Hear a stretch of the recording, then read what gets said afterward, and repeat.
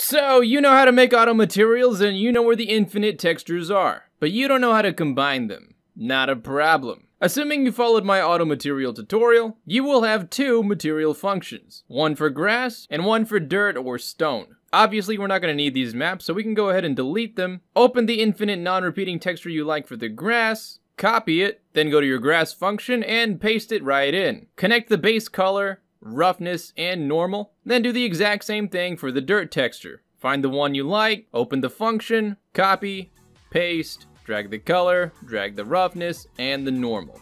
You're done. Hope that helps, and as always, hope you have a fantastic day, and I'll see you around.